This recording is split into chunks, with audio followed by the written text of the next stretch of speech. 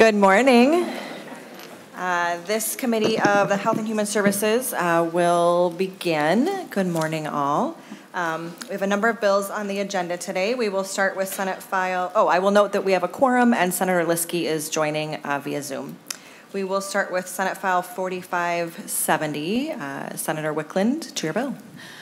Thank you. Thank you very much. And today we are taking up Senate File 4570, which is with the A6 amendment will be our vehicle for the Senate health licensing scope of practice omnibus bill. And this bill incorporates a great deal of work that we've done over the past few weeks in this committee. These are all bills that we have heard in the committee. There's nothing added to the bill that wasn't something that we talked about or heard in the committee. You have in your packet a very detailed bill summary from Senate Council, and that goes through kind of section by section, but I thought it would be helpful for all of us just to have the same understanding of kind of what is in each article, not down to the section level, but an article level. And I asked if Mr. Hudala could give us an overview of the bill in that way so that we all kind of know what bills are included. So if you could do that, that would be great. Very good. Mr. Hudala? Thank you, Madam Chair, members of the committee. I would be happy to walk through the index to the A6 Delete Everything Amendment, which, as Senator Wiklund alluded to, incorporates 15 different bills, each of which has already been heard by this committee. Given that, I won't spend too much time discussing the specific provisions of the various bills, but rather will focus a bit more attention on where the bill language has been revised since it was last heard in HHS. Another preliminary note is that two bills do in fact have components that cross multiple articles in this amendment. Specifically, Senate File 3523 on behavior analysts is entirely in Article 2, except for its appropriation section, which is the only section in Article 13, which is appropriately the appropriation section. And then 3 words of Senate File 1743 on certified midwives are included in Article 8, which is the Board of Pharmacy article. So with that, I'll move on to describing Article 1 of the bill as amended, which is entirely composed of Senator Aki's Senate File 2611, which establishes a new category of registration for a transfer care specialist. These registrants may move a dead body if they're supervised by a licensed mortician. The bill language has not been changed since this committee amended it. Article 2 starts on page 12 of the A6 Delete Everything Amendment and only contains Senator Kupek's Senate File 3523. The article establishes a new category of licensure for behavior analysts and assistants and accordingly creates a new scope of practice for the practice of applied behavior analysis. 3523 was amended in the Judiciary Committee, and the goal of that amendment was to make the bill's background check provisions more consistent with other similar Minnesota laws. Article 3, titled Board of Veterinary Medicine, contains 2 different bills, both chief authored by Senator Kupek. Senate File 1522 establishes licensure for vet techs, and Senate File 1773 creates a license type called an institutional license. This new license type can be issued to a person who is ineligible for a regular vet license, but who seeks to practice while employed by the University of Minnesota. Neither bill has been modified since being laid over by this committee. Similar to Article 3, Article 4 also contains 2 bills with unchanged language. This article begins on page 30 of the amendment, and it relates to dental practitioners. Specifically, Senator Kupek's Senate File 1234 makes a single word change, replacing an and with an or, which modifies the required education and criteria for dental assistants. And Senator Bolden's Senate File 3500 removes a provision of existing law prohibiting a specialty dentist who holds a general dental license from practicing in another area of dentistry if the dentist has announced a limitation of practice to only the specialty area. Article 5 is entirely composed of Senator Hoffman's Senate File 4124, which repeals a requirement that a PA must act in collaboration with a physician to provide ongoing psychiatric treatment for either 1, children with emotional disturbances, or 2, adults with serious mental illnesses. This bill has not been changed since being previously heard here.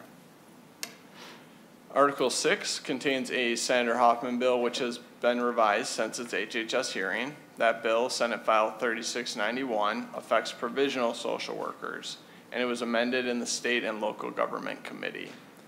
That amendment deleted sections 3 and 4 of the bill. Both of those sections related to the number of hours of supervised practice in which a provisional licensee must engage. The same state and local government amendment also added sections that specifically describe pathways for licensure as a social worker through completion of the provisional license requirements outlined in this bill. For reference, those new sections can be found in Article 6, Sections 7 to 10 of the amendment, which starts on page 37. Moving on to Article 7 brings us to Senator Wiklund's Senate File 4570, which is the vehicle bill for this DE amendment. And that Senate File 4570 provides for guest licensure of marriage and family therapists. This new license would be for non-Minnesota residents that intend to practice marriage and family therapy in the state, but who are not seeking a full license. A single purely technical amendment was made to this bill in the State and Local Government Committee. Article 8, starting on page 41, includes sections 2 to 4 of the Delete Everything Amendment that this committee adopted to Senator Dibble's 2320. Those 3 sections included here authorize a pharmacist to prescribe and administer drugs to prevent the acquisition of HIV if certain requirements are met. In addition, as previously noted, this Article 8 contains 3 words from Senate File 1743. Specifically, it adds licensed certified midwives to the Pharmacy Practice Act's definition of practitioner. Article 9 only includes Senator McQuaid's Senate File 659, which revises the scope of practice for optometrists. This bill is unchanged from its HHS hearing except for one modification that was not made by a Senate committee. That modification is found on line 46.18. The original version of this bill proposed to permit optometrists to administer legend drugs intravenously, intramuscularly, or by injection, but prohibit them from administering intravitreal injections.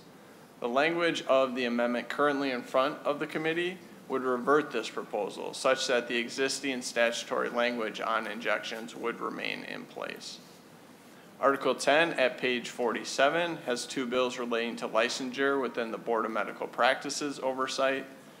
Senator Hoffman's Senate File 2342 revises the scope of practice of acupuncture and herbal medicine, and Senator Mann's Senate File 3611 creates a limited license to practice medicine for international medical graduates.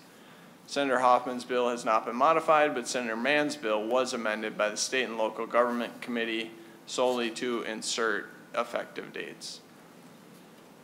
Article 11 is solely Senate File 1743, which is Senator Bolden's bill establishing licensure for certified midwives by the Board of Nursing. And Article 12 is Senator Bolden's Senate File 2982, which licenses speech-language pathology assistants. The Judiciary Committee adopted an amendment to each of these 2 bills.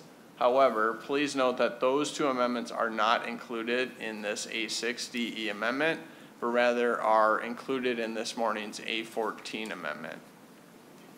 And then the final article is Article 13, which is the appropriations article.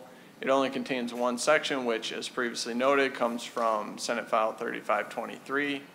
This appropriation would be in fiscal year 2025 and is from the State Government Special Revenue Fund to the Board of Psychology to implement the provisions of that bill.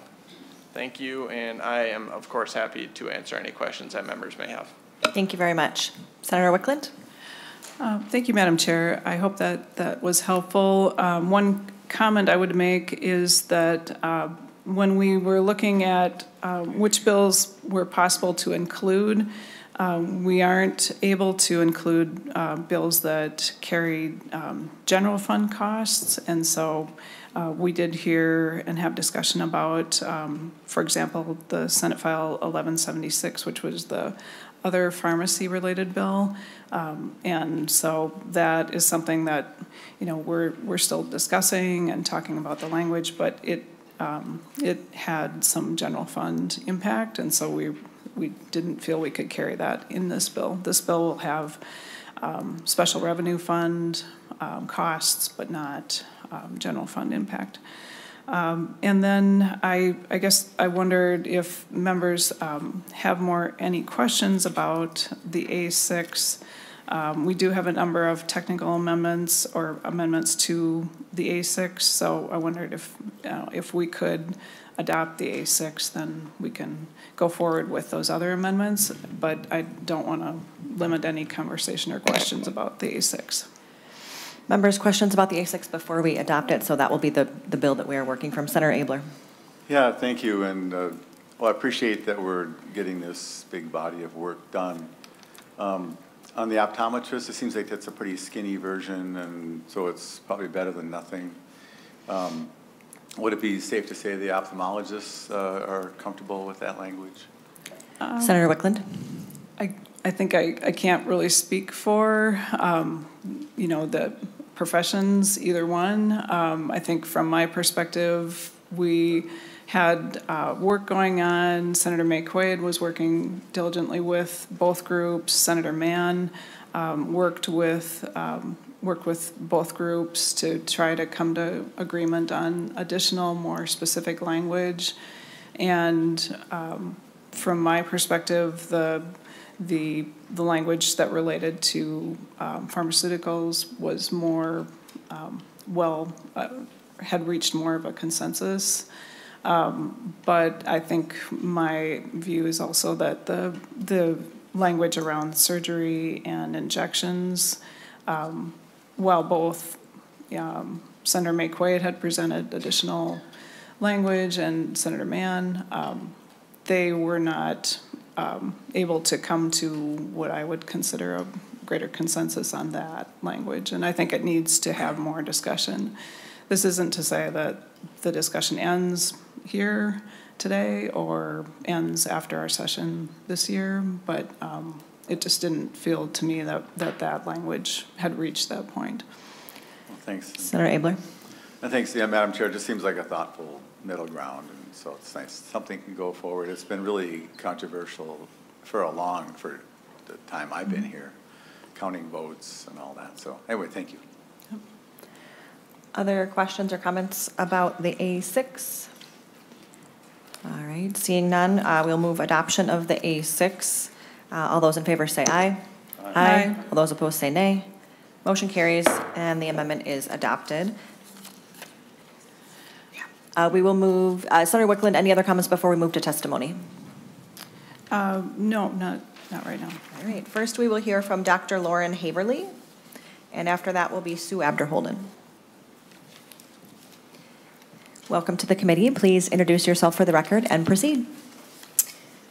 Good morning, Madam Chair and members of the committee. My name is Dr. Lauren Haverly, immediate past president of the Minnesota Optometric Association. We appreciate the work done this session by Chair Wiklund, the members of the committee, and the staff as the optometry scope language progresses. We know many of you here have spent countless hours and late nights on this topic, so we are sincerely, sincerely grateful. Article 9, Section 1 of the A6 Amendment is a long overdue fix for quality eye care in Minnesota, and our patients will be better served when this becomes law. With the updated medication language, Minnesota optometrists will join 48 other states in prescribing oral antivirals without restrictions, 44 other states prescribing oral carbonic anhydrase inhibitors without restrictions, as well as 44 other states prescribing oral steroids to patients. These medications are crucial in treating ocular disease, safeguarding vision, and improving quality of life. Still, Minnesota has a long way to go and we remain hopeful that our scope will be further aligned with our education and training, specifically as it relates to injections. Since I testified in this committee 6 weeks ago, 2 additional states have actually updated their scope of practice to allow optometrists injection authority, putting the number of states at 26, or over half the country. Minnesota optometrists remain committed to the health and well-being of our patients and urge the committee to revisit injections next session to benefit both patients and the entire healthcare system. In 2023, the Journal of Ophthalmology published an article titled Ophthalmology Workforce Projections in 2020 to 2035, and it detailed that the current ophthalmology workforce is already insufficient to meet service demands. That shortfall is projected to worsen by 2035. Patients will suffer. Please do not wait until there is a worse shortfall to allow capable optometrists to provide the health care that we are educated and trained to provide. Please consider facts over fear. The time to act is now. Already after nearly a decade of discussions, optometry has demonstrated considerable flexibility and willingness to compromise on many fronts. We compromised extensively to get this language today, but a decade of discussions see us arriving in the bottom 15% of our country in basic scope of optometrists, and Minnesota becoming an island of scope amongst our neighbors. Make no mistake, the A6 amendment is a step in the right direction, and we also look forward to further discussions to enhance patient outcomes in our state. Thank you all for your support, and including the A6 amendment in SF 4570, and thank you, Madam Chair. Thank you for your testimony. Senator Abler? Do you mind if I ask a question to the testifier? Proceed. Well, thanks for coming. You heard my question before, and we've been, what was it, 03, the first time we started doing some of this stuff? Who can put salve somewhere or whatever? And so, can I just, I've not been part of any discussions. I don't know if I'm an author on the bill or not, but I support the direction you're going in, and we talked about that at the last hearing. And I appreciate that there's something going forward, so I'm not really criticizing the content of the bill, but this seems in the past there's been a bigger brother, smaller brother kind of a thing here where the ophthalmologists have been like, well, we don't really have to compromise at all because we don't have to. But then talking behind the scenes with some of the clinicians from the U, they seemed like they were actually kind of interested in chatting. Has the tone improved from the past with your dialogue with injections and the various elements you're talking about, do you think? Dr. Haverly? Madam Chair, the portion of our bill that would allow, or that already 48 other states allow, ophthalmology would not even completely agree to that. They still agreed to part of it, but not completely. So that would have kept Minnesota as one of 2 states in the country to not be able to fully prescribe oral antivirals. Yeah. Senator Abler? I don't want to relitigate it, but I just hope that those discussions can go forward in good faith. And I want to remind all the parties that on any of these negotiations, good faith doesn't mean you sit in a meeting and then don't do anything. Because you don't have to, because you think you have the votes or whatever. But I think with the state of the workforce and healthcare now, we need everybody to be able to do what they reasonably can do to serve the people, particularly in a time when there's not enough provider people to go around. So I'll just leave it at that. Thank you. Thank you. Thank you. Next testifier is Sue Abderholden, and then we will hear from Dr. Siri Feibiger. Ms. Abderholden, please introduce yourself for the record and proceed. Thank you, Madam Chair. Members, Sue Abderholden, Executive Director of NAMI Minnesota National Alliance on Mental Illness. You know, typically omnibus licensing bills are not controversial. People are told to work it out to achieve consensus, except this year. The changes to the physician assistance section of the law is strongly opposed by the 2 organizations that represent children and adults with mental illnesses and their families, and by the organizations representing mental health professionals.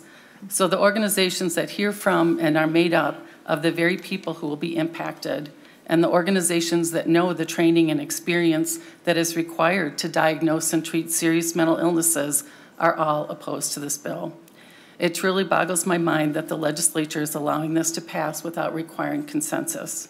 One class and one rotation in psychiatry does not qualify you to diagnose and treat people with serious mental illnesses like schizophrenia, bipolar disorder, major depression, and other diagnoses that involve psychosis. Schizophrenia is one of the most disabling conditions in the world. PAs are simply not qualified to diagnose or develop a treatment plan for this serious illness or others. APRNs, psychologists, clinical social workers all have way more classes and hours of supervision in psychiatry and mental health. They are mental health professionals. PAs are not. Their scope of practice should be limited. Some have said to me, well, don't worry, they probably know they shouldn't diagnose and treat those serious mental illnesses, but if the comments on social media and here at the legislature are to be taken seriously, they think they can. We are okay with them diagnosing anxiety and depression, especially in a primary care office. We're okay with them continuing treatment plans for people who are stable. The previous compromise language, the language in current law that you are repealing, was supposed to limit the PAs so they wouldn't be diagnosing and treating very serious mental illnesses.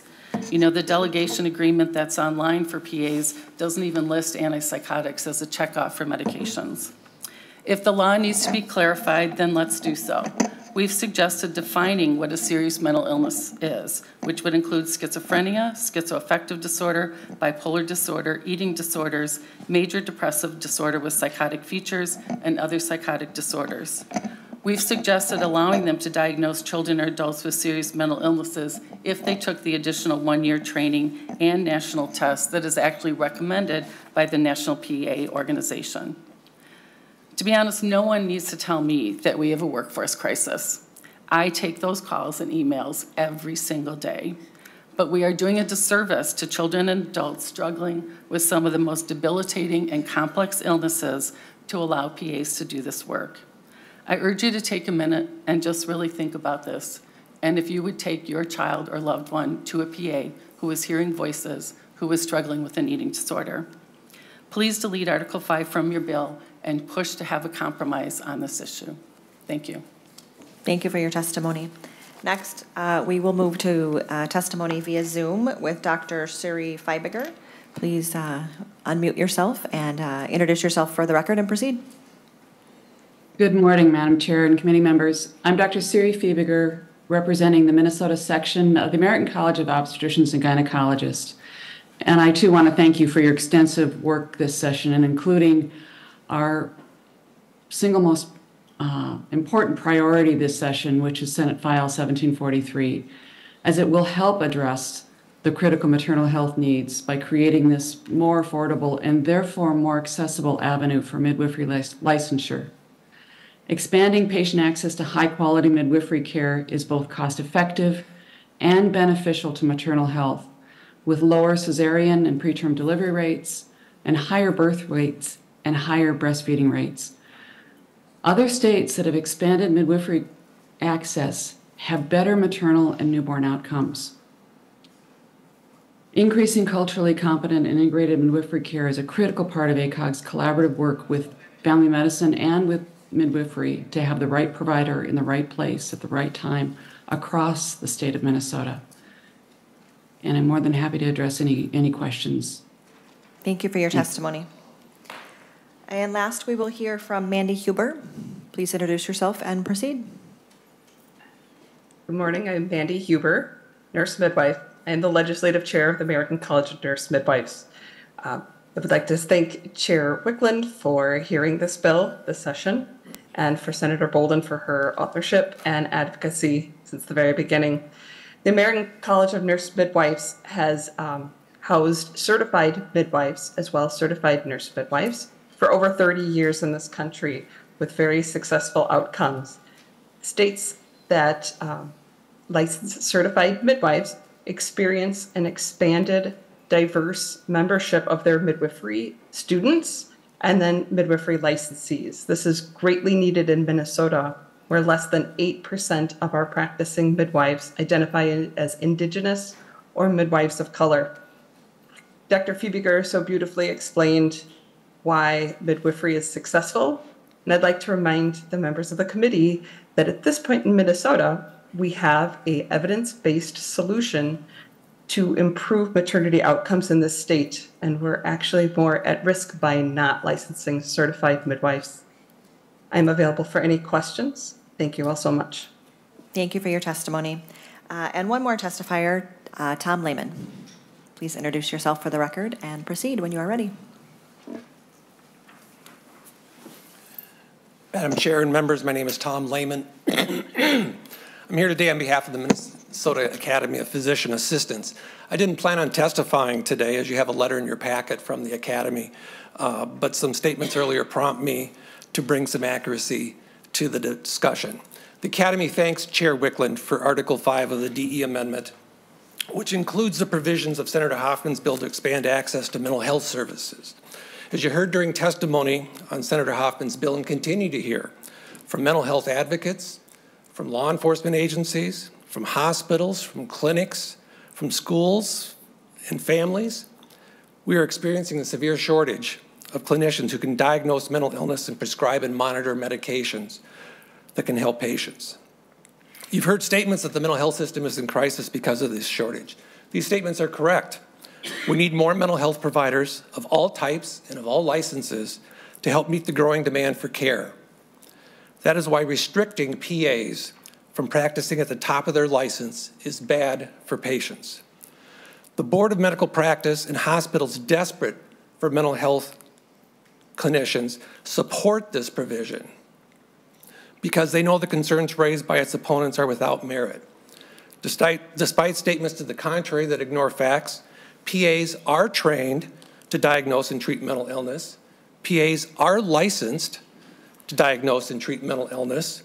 PAs have been diagnosing and treating mental illness in Minnesota for decades, and they're doing it today. The Board of Medical Practice knows this because they are the state regulatory board that issues PAs their licenses to practice medicine. As you've heard, some disagree because they believe PAs need more education and training. But believing PAs need more education doesn't mean they do.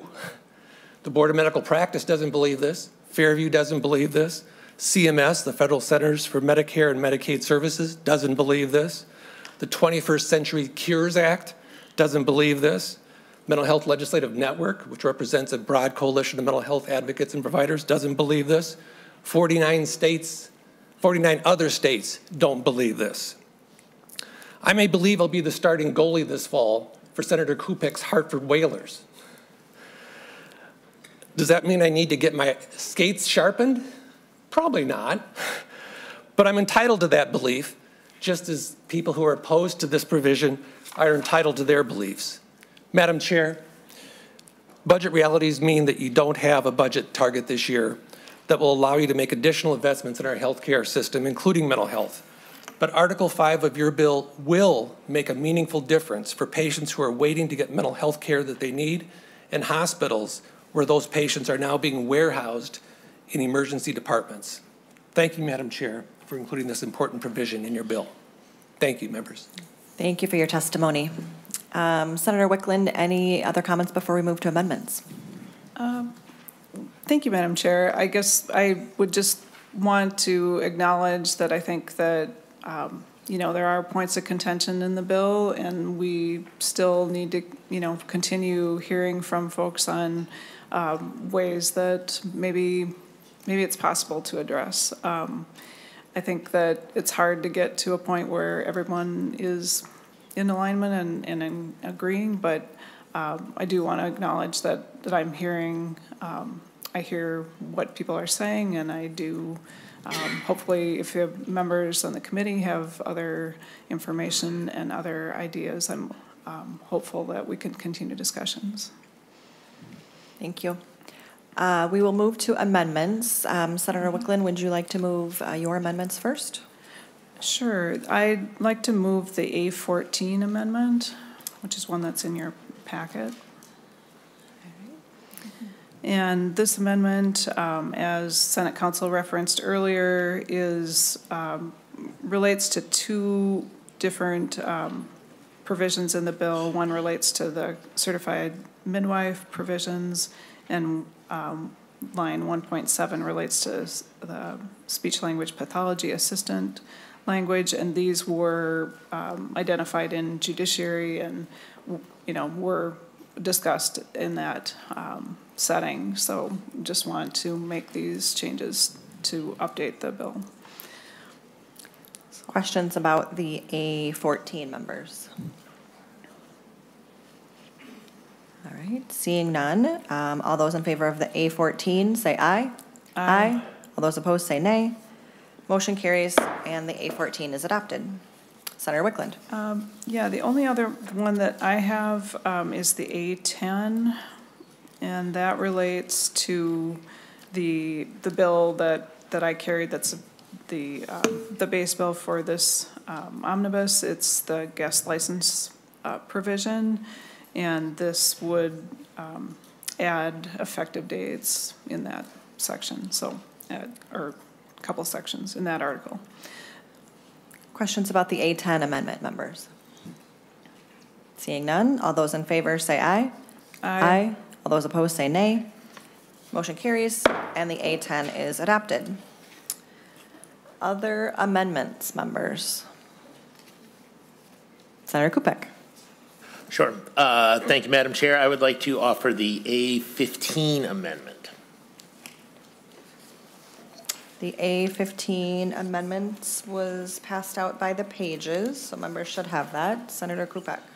Sure. Thank you, Madam Chair. The A15 amendment is a technical amendment to the vet tech licensure. Changes the effective date. Last year we tried to pass this and it did not pass. And the bill still had the effective date from last year, so it pushes that back. And it also is to add a temporary alternative after additional on line 2619. This is a request from the Board of Veterinary Medicine, so it's mostly just a technical amendment. Questions or comments on the A15, members? Senator Wiklund. I think it's something that we need to do, and it seems like a technical amendment. So, all right. All those in favor of the A15 say aye. Aye. All those opposed say nay. Motion carries, and the A15 is adopted. Senator Abler. Well, thank you, Madam Chair. At the request of the acupuncturist, I will offer the A12. It's Senator Hoffman's amendment, but he's still on the way in, and I can describe it after you announce it. The A12 is before us. Senator Abler moves the A12. Senator Abler.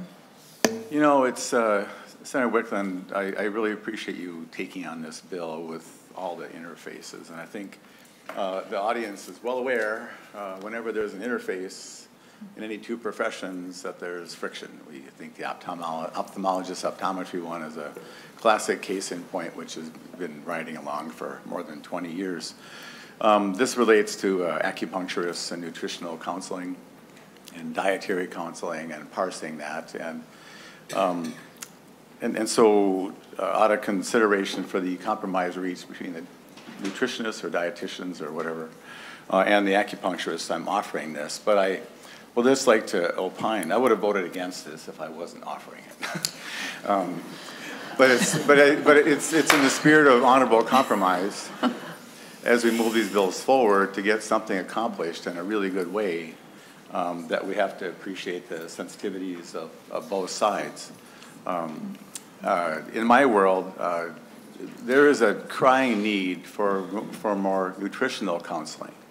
And there are not, frankly, enough dietitians or nutritionists to go around to offer this, especially into the Medicaid population.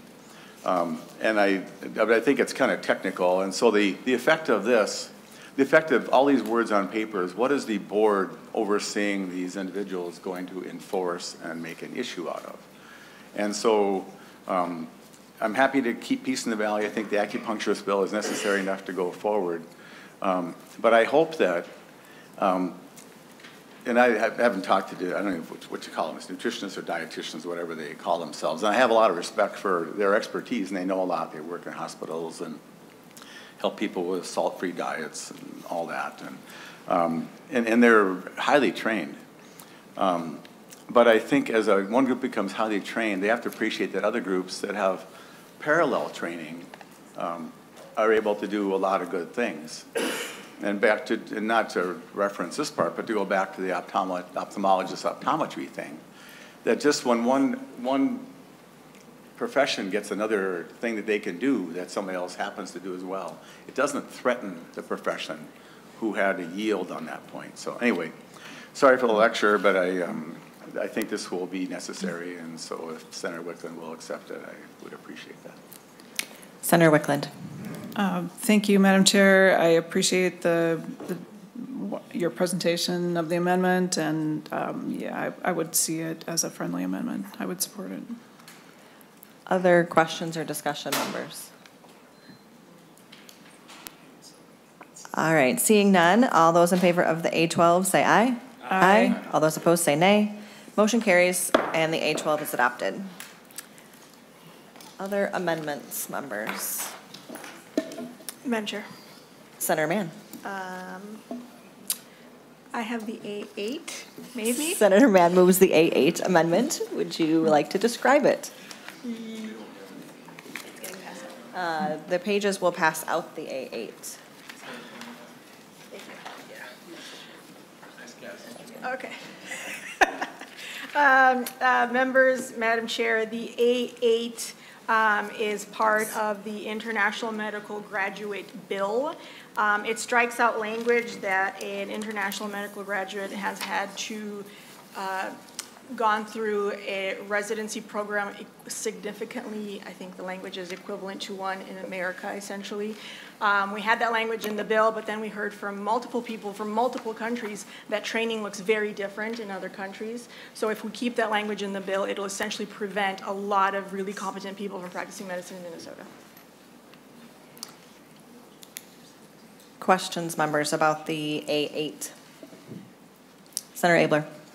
So I'm just trying to understand it, and I'll just ask the author. I'm a big fan of this going forward. Does this make it easier for these foreign graduates to succeed in getting providing a role in Minnesota and elsewhere?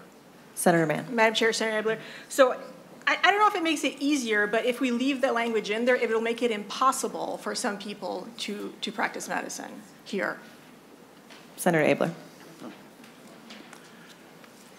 The difficult takes a while, the impossible takes longer. So, but it's friendly to what you're trying to do.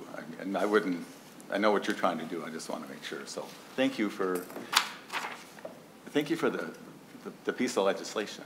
Thank you. It's really important, and literally hundreds of docs, and this doesn't cover doctors. Is it many credentials or just medical doctors? Madam Chair. Senator Mann. Medical doctors. All right. Yeah. Senator Abler. Sorry, Madam Chair. Senator Mann. But we can work on language to increase that to nurses and other people. I know that would be good. Yeah. And Madam Senator Chair, this Abler. has been a crying need, and we have literally hundreds of foreign trained docs who have very high credentials. And this is great. So thank you, Senator Mann. Other comments on the A8? Senator Wiklund.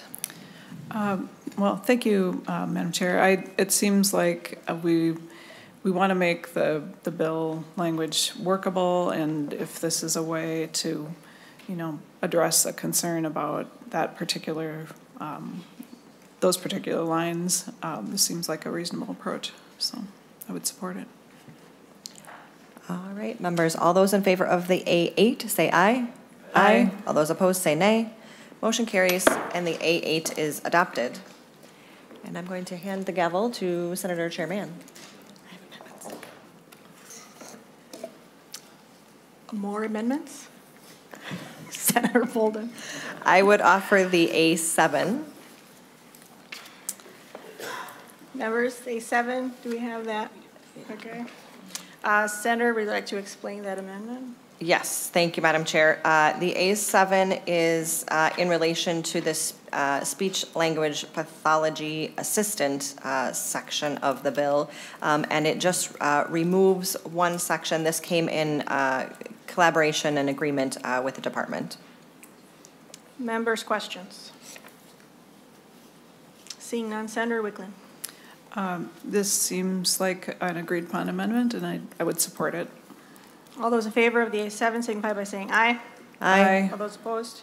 The amendment is adopted. Members, further amendments. Senator Bolden. Thank you, Madam Chair. I would move the A9. Everyone have the A9? Can you please explain the A9? Yes, thank you, Madam Chair. This is in relation to the certified midwife section of the bill. It adds licensing fees, and this was agreed upon and worked on in collaboration with the Board of Nursing, and it also adds an effective date. Members, questions? Seeing none, Senator Wiklund. Seems like important things to add, so I would support it. All those in favor signify by saying aye. Aye. Those opposed? The amendment is adopted. Further amendments? See, Senator Abler. Well, to that last thing, did you fill in the blank on line 60.21, or is that done somewhere else? On your same fee thing, or was that already fixed? Mr. Hudala. Thank you, Madam Chair. Yes. Yes, that is filled in the blank. If you look at line 1.3 of the amendment, it says page 60, lines 10 and 21. We were able to do that because the fee is exactly Rosanna, Dana. Senator Never Abler. mind. Thanks.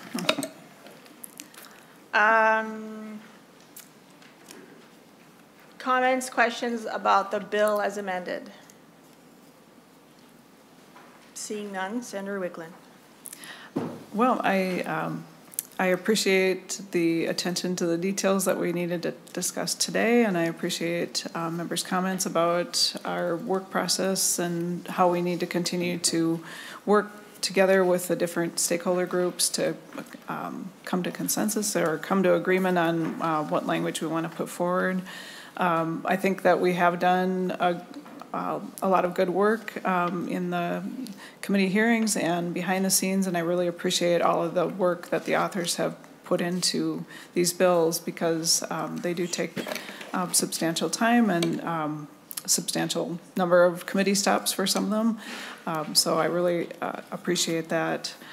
We were able to include these items. Would have been, we were thinking we might be able to include some of the compacts, but then some of the work in judiciary isn't completed, and we need to have that happen before we can move forward with those.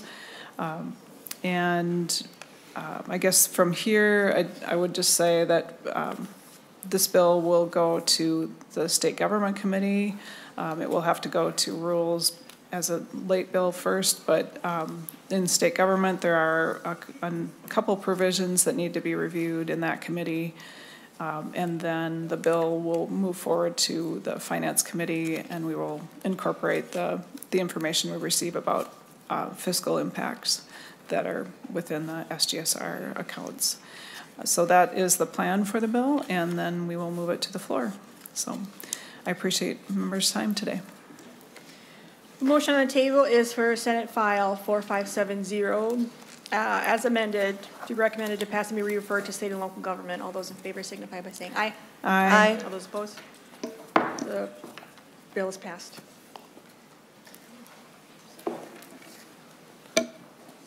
Next up, we have Senator Mohamed, Senate File 4018.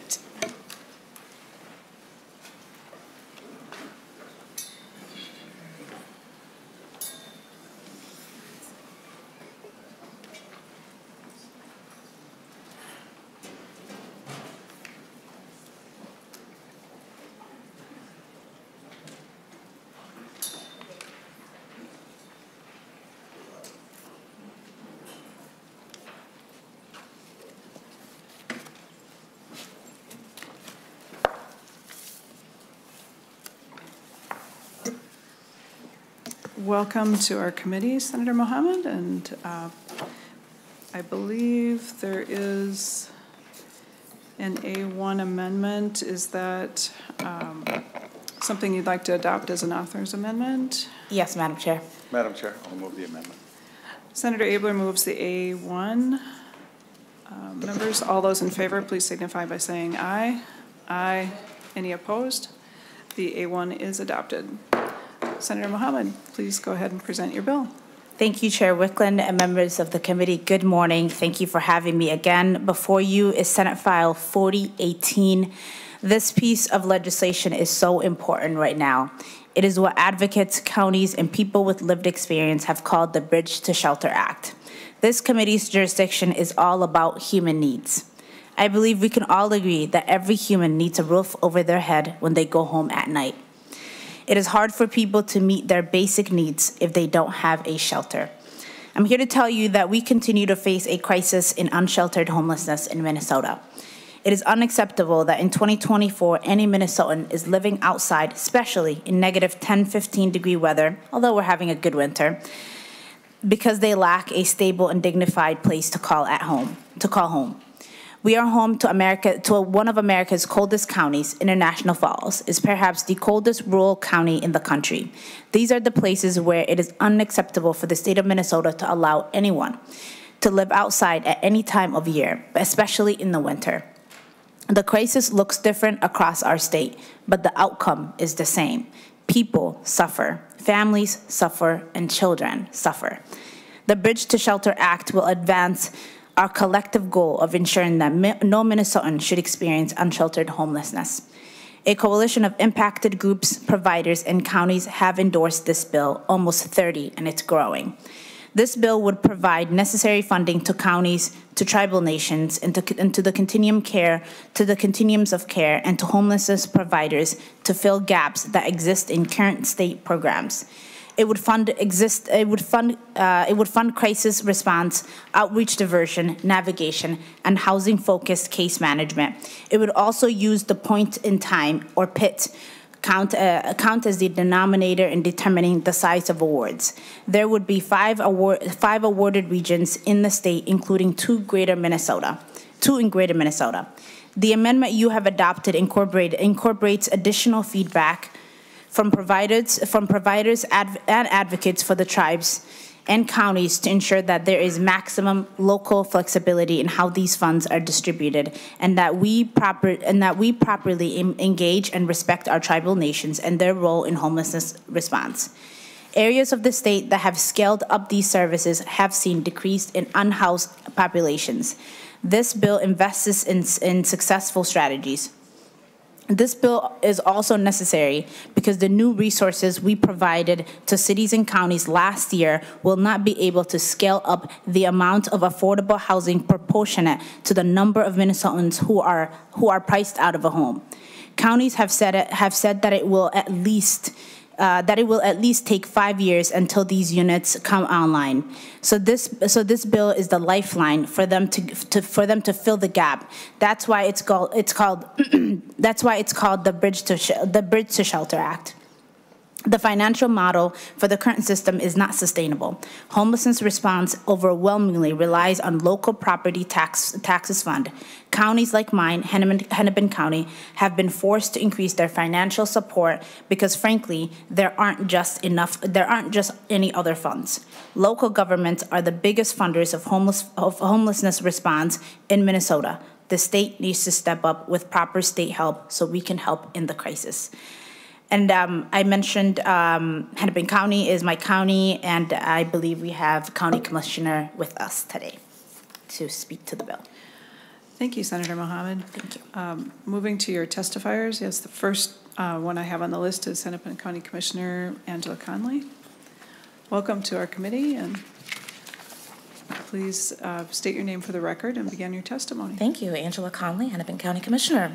Madam Chair and Senators, I want to thank you first and foremost for hearing Senate File 4018, Senator Mohamed's bill to address critical funding needs in our state's homelessness response system. Again, my name is Angela Conley, and I'm a Hennepin County Commissioner.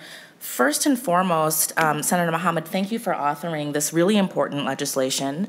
And next, I just want to thank each and every one of you.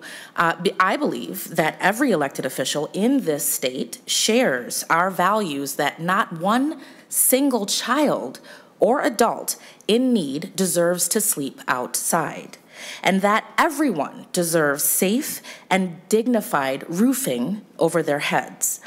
Hennepin County is backing this bill because we are committed to ensuring that homelessness is rare, brief, and non-recurring. We are backing this bill because people in each of our 87 counties all over this state experience homelessness, because that is unacceptable to us and to you, and because we know that counties want to stand up and do something about that. But to be able to do something about that, we're going to need your help. Homelessness response system looks different across the state, and I want to share just some information about Hennepin.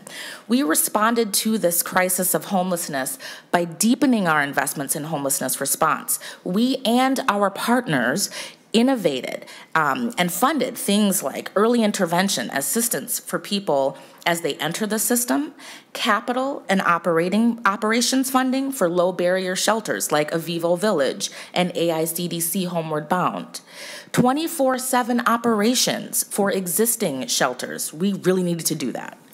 Housing-focused case management to help people in shelter and unsheltered settings move to permanent housing and stay there.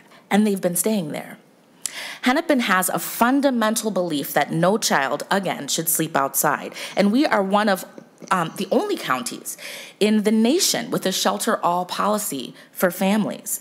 So unfortunately, our family shelter system has seen a 4-fold increase in demand since the start of the pandemic. These are families with children. Market forces and policies like the end of the eviction moratorium and unmet needs in behavioral health force more families into homelessness than ever before. We don't want to fail them. Again, we need your help.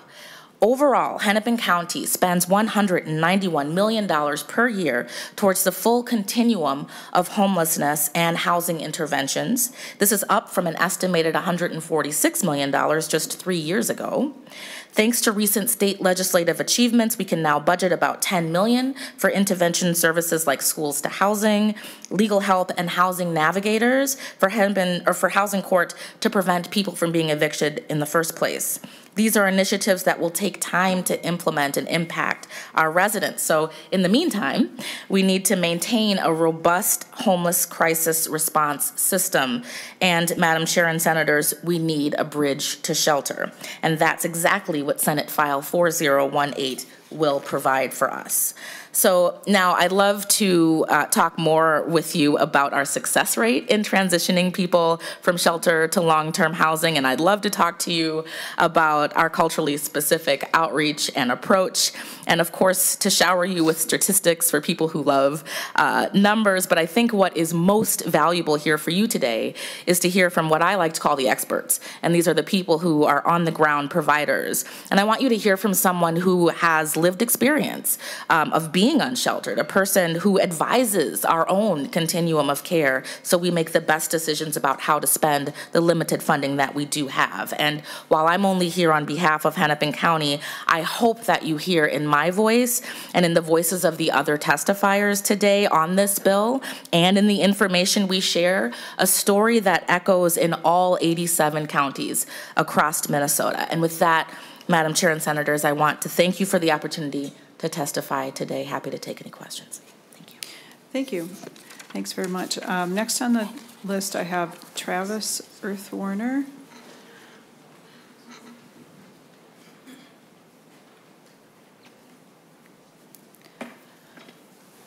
Welcome to the committee, and please state your name for the record and begin your testimony. Good morning, Madam Chair and Committee. Thanks for having me. My name is Travis Earthwarner. I'm the Chief Program Officer for American Indian Community Development Corporation. We oversee Homeward Bound Shelter. The impact that is made to our community has been fairly significant. American Indians have high disparities and are overrepresented in the homeless system. With Homeward Bound, we have responded and had successful transitions into housing and placements, such as chemical dependency treatments, mental health referrals to APS, and the success that we've had wouldn't have been possible without Hennepin County support. We ask you that you expand this progress, because the impact that I have seen as an outreach worker and on the ground as a frontline worker has been pivotal. And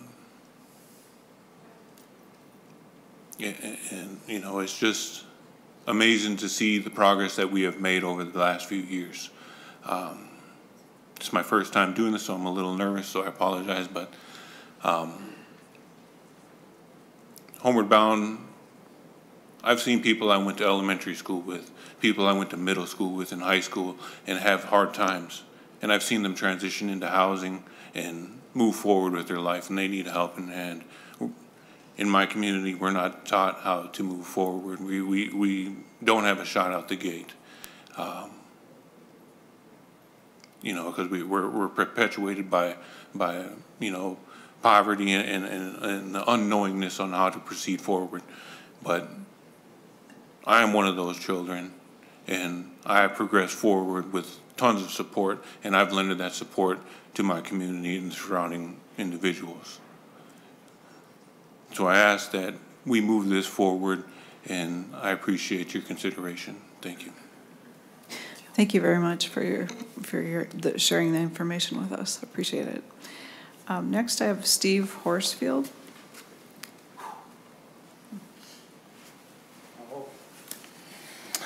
Good morning. Welcome, and please state your name for the record and begin. Thank you. My name is Steve Horsfield, and I serve as Executive Director with Simpson Housing Services. I'd like to pick up a little bit where Travis left off. As a service provider, I'd like to convey to you the vital nature of these crisis response services that are funded by this proposed bill. This is the how and the where of engaging with Minnesotans experiencing homelessness and walking alongside on the pathway back to housing stability. 20 years ago when I started this work, when a person ran out of housing options, we really had one universal solution. It was a mat on a floor where you had to be in by 7 p.m. and out by 7 a.m. If you were an effective advocate for yourself and exceptionally persistent, you might be fortunate to connect with housing programs. I'm very proud of the work that's been done in our communities over the past 10 years or so. We have drastically improved the quality and diversity of our crisis response systems. We have homeless to housing programs where unsheltered members of our community can connect with housing caseworkers and move directly into housing. As Travis mentioned, we have culturally specific shelter. We have shelter for couples. We have shelter that caters to guests who have had long stints of unsheltered homelessness, of outdoor living, and overall a safer, more dignified set of solutions that more closely matches the diverse needs of our community. Much of these improvements have been funded by increased investments from our continuums of care, making good use of increased housing program funds available in recent years. We have seen evidence of these improved outcomes in recent data published by Wilder Research. We do not want to go backwards on this vital work. Most everything in life starts with a safe place to call home. Ensuring that Minnesotans are stably housed is wise policy, supporting the most basic element of community infrastructure. Thank you for your consideration. Thank you very much. And last, I have Rico Morales.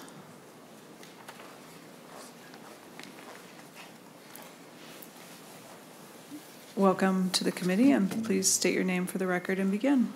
Buenos dias. Good morning, everyone. Good morning, Madam Chair. My name is Rico Morales, and I am a lifelong Minnesota resident.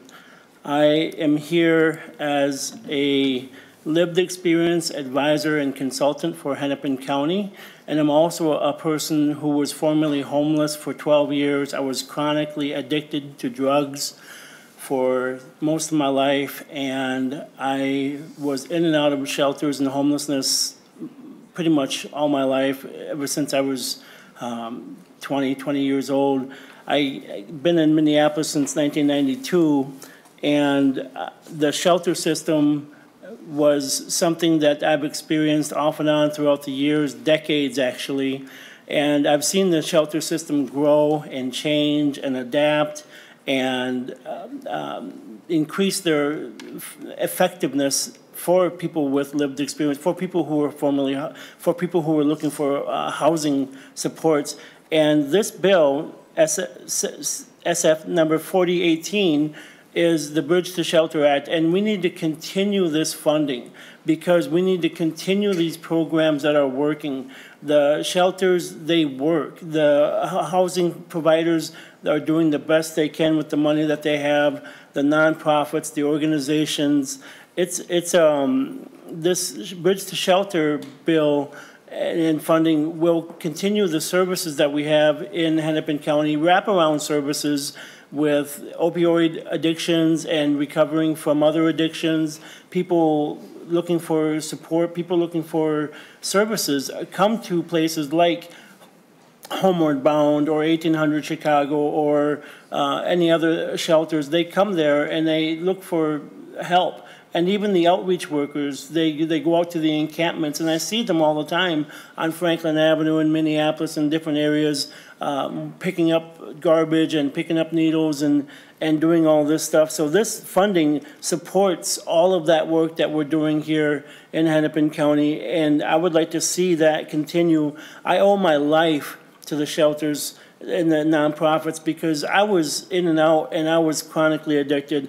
I've been sober for more than 13 years through the support of permanent supportive housing. I was finally invited into housing after being chronically homeless for decades. And my life has changed. I am a person who can stand here and say that, yes, I have benefited from the shelters and I have benefited from this programming and this funding, but there are so many other people that you only see on the streets or in the tents or under sleeping bags or at the bus shelters that may never be able to come here this far and say, my life has been changed, but we are changing lives and we are reaching people through these programs, outreach providers and navigators and the Hennepin County service providers. They're doing so much work at reaching people and helping people access services. This funding is crucial to saving lives and transferring people from unsheltered homelessness into emergency shelters and into permanent supportive housing, such as myself. I also am helping Hennepin County as the Lived Experience Advisory Group chair, as one of the co-chairs, and I'm being able to add my voice and my experiences to Hennepin County and how we're going to administer funds or how we're going to address these problems with other needs that are unmet. So I've come almost full circle from homelessness, generational poverty, into a place where I'm living right now, permanent supportive housing. I'm helping people, I'm helping my community, I'm helping Hennepin County. I feel so valuable now. I feel like a valued member of this productive society, and I am so happy to be here today. I just want to say thank you all for all your time, all your effort. Please put every effort you can into continuing this funding so that we can provide more services through the shelters, through Homeward Bound, through the street outreach workers, through the administration of Narcan. I myself, my roommate died. He died in December of an overdose, and I still carry some of that, the weight of that survivor's guilt, where we need to do more.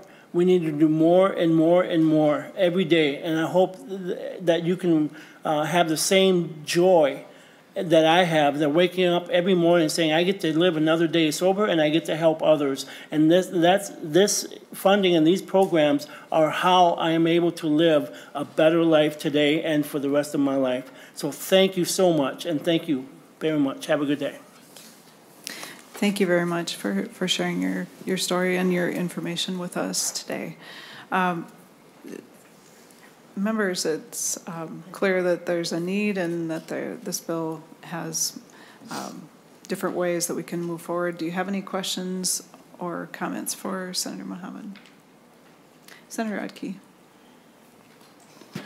Thank you, Madam Chair. Yeah, we realize the need that's out there, and as I look at the size of this bill, this would be a little hard on your checkbook. But beyond that, I do have some questions. For Senator Mohamed, these continuums of care, how would that be defined? What would that include? Senator Mohamed. That is a really good question, and I might phone a friend to help me out with that. I do have lots of providers with me who do this work, so I think it's better for them to answer it directly. Is there someone who can help us with the definition and description of that term? Welcome to the committee. If you could state your name, and then did you hear the question? Thank you, yes. My name is Danielle Werder, and I support the homeless response system in Hennepin County. So continuum of care is a functionality of HUD, the Housing and Urban Development, to allocate funding to the entire nation, trying to end homelessness in all of our different communities. And it looks different throughout the nation. So here in Minnesota, there's several different community of cares, and so what we're trying to do with this particular bill is use that structure to make sure that we're able to allocate funding equitably through a point-in-time count that's also part of that continuum of care functionality within HUD. So it's really trying to kind of build out what's already in place and not try to like add complexity, but still be able to support the systems and really look to local municipalities to guide those systems and build it out, and look to local providers and people with lived experience. So it's HUD's way of making sure that local jurisdictions are able to help build out programming. Senator Utke. Thank you, Madam Chair, and thank you. Just to go a little bit further, actually, that would have been kind of nice to have if it was in the bill language a little bit. That would give us a little definition. But with HUDs, and I'm not familiar exactly with how that would fit here, is this from all single? I mean, does it include some single-family structures, or is it all multifamily, or is it more of a group home setting? Can you give us just a little more of a definition?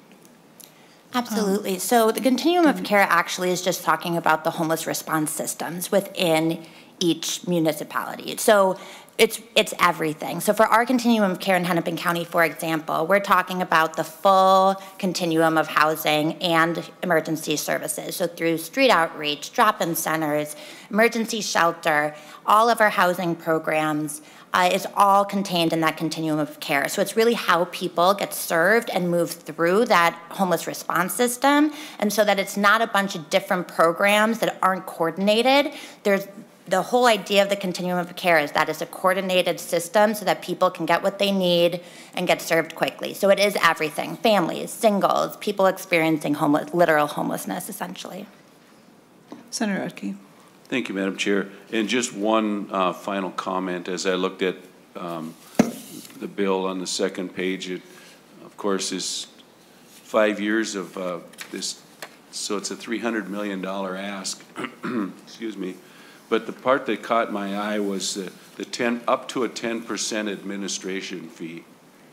To me, that's it's an excessive amount, and I would hope that when these things do get ironed out, or wherever it ends up at some point in the future, that's, I mean, if we're spending a lot of money on homelessness, we want it to go to the end result and affect the homeless rather than being burned up in the administrative side. So I would hope that could be reduced to a more acceptable or a reasonable amount. So, but thank you.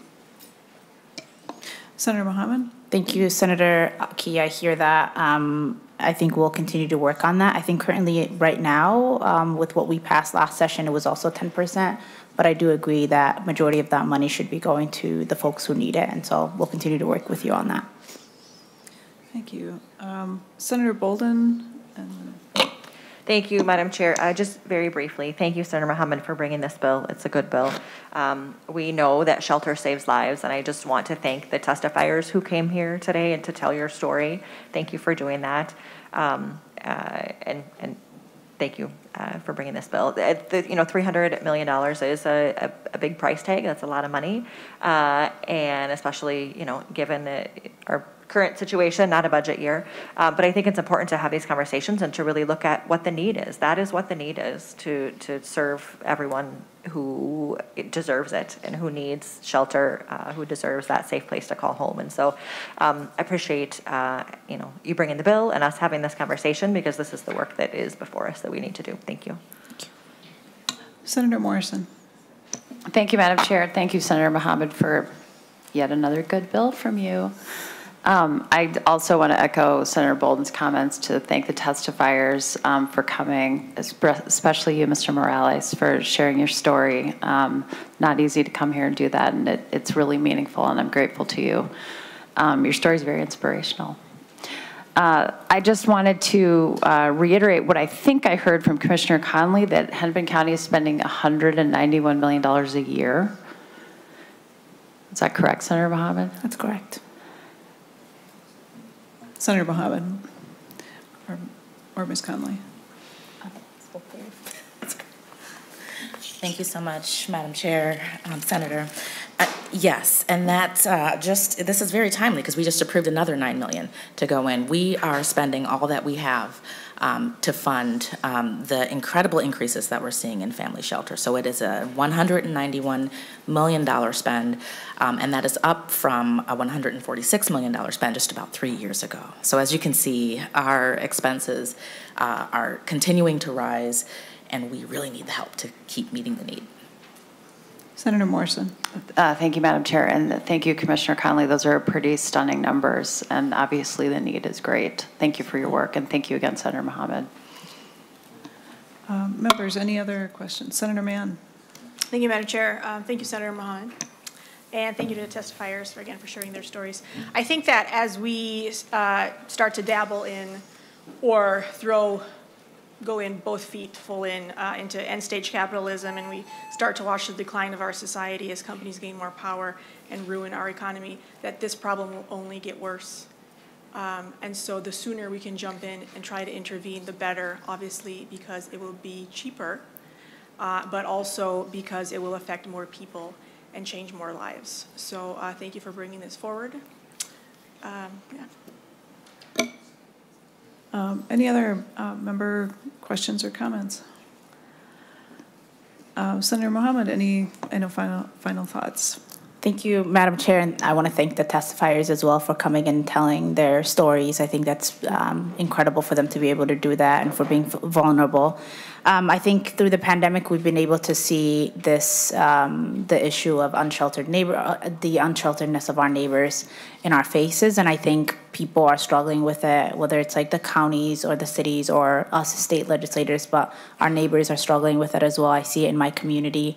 I think obviously $300 million is a lot of money, but I know many places we spend money at the state level that I don't think that money should be going to, that I think it's more wise to use that money for folks who need it the most, and I think this is a critical need, so I appreciate you for considering it. Thank you, and I really appreciate your bringing the bill forward, and thank you also to the testifiers. It really helps us understand the impact of the funding that is going towards these programs, and I appreciate that all of these stakeholders are looking at such a comprehensive approach. It's statewide, and hearing from Hennepin County what their experiences and what their plans are, we can see that comprehensive planning and implementation is really what helps us be successful. So thank you again for your bringing this forward, and Senate File 4018 will be laid over for possible inclusion. Next we have Senate File 4779, Senator Marty.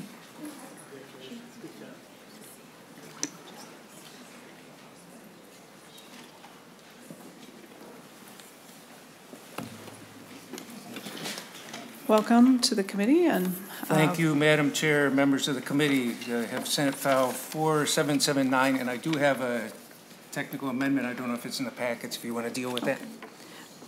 So Senator Marty has the A1 amendment. Senator Kupek offers the A1 amendment. All those in favor, please signify by saying aye. Aye. Any opposed? The amendment is adopted. Thank you, Madam Chair. And this fits in very well with the Hennepin County's thing, because the homeless problem is a statewide issue, and the counties are working together. And Ramsey County, for instance, has less than 1/10 of the state's population, but 1/3 of its emergency shelter beds, 1/4 of its emergency shelter beds. And the people filling those beds, only 1/3 of them had prior Ramsey County addresses. In others, are people from all over. We're all in this together.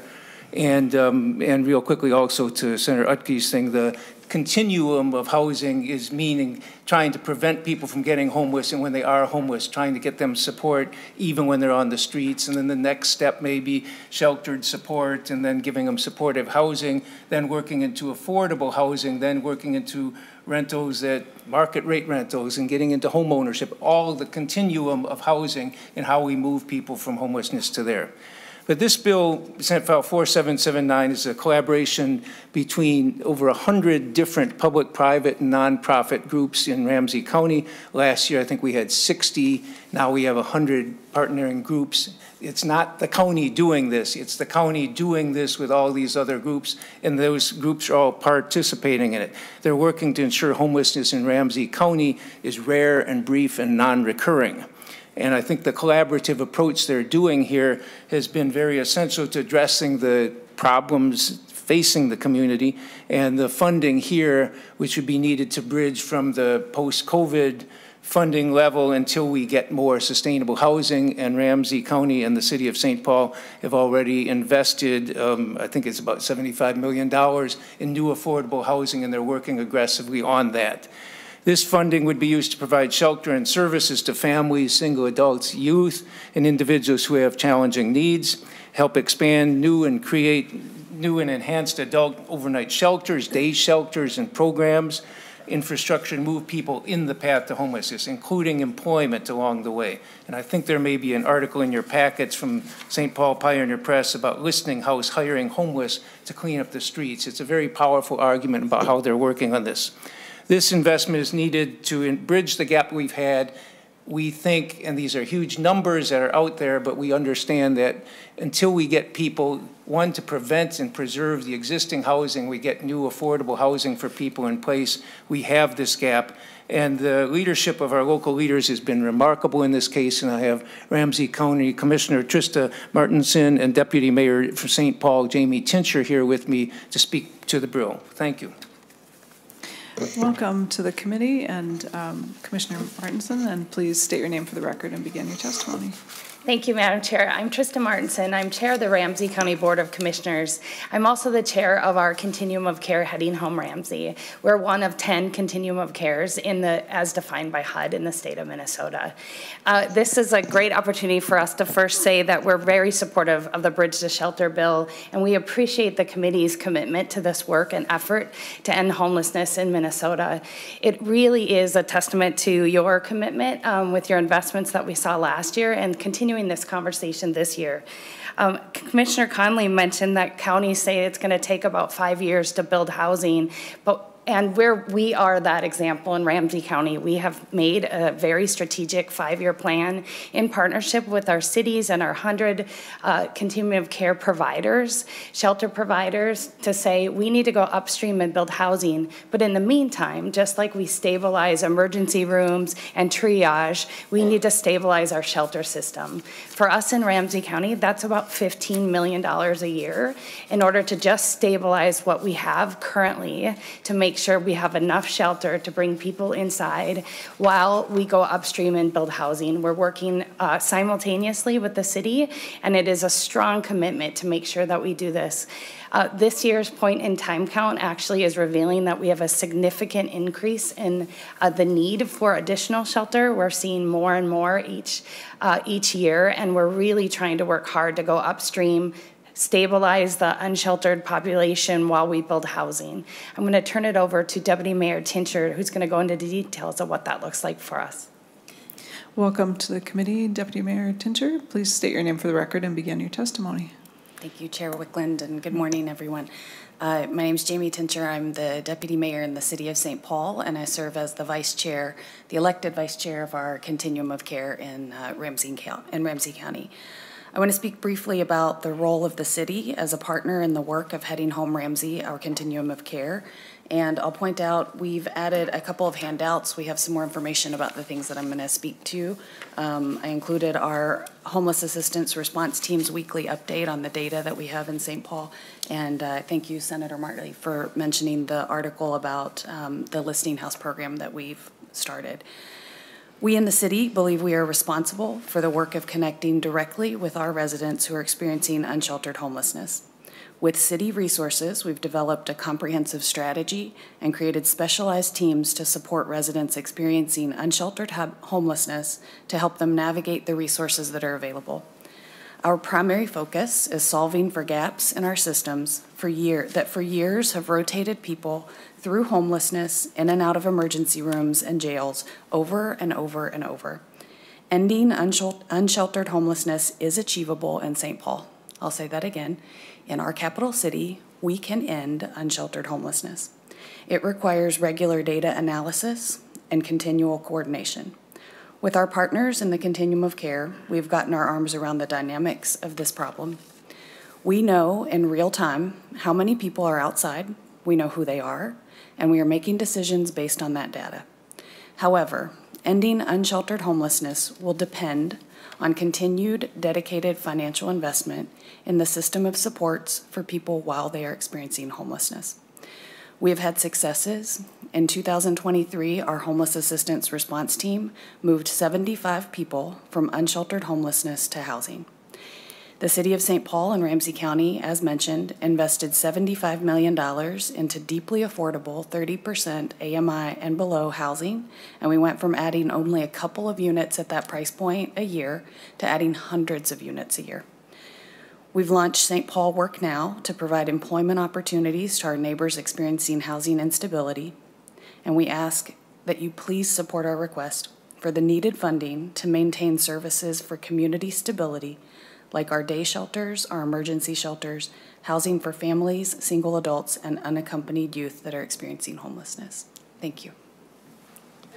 Thank you. And I also have a testifier listed, Lorene Randall Wade.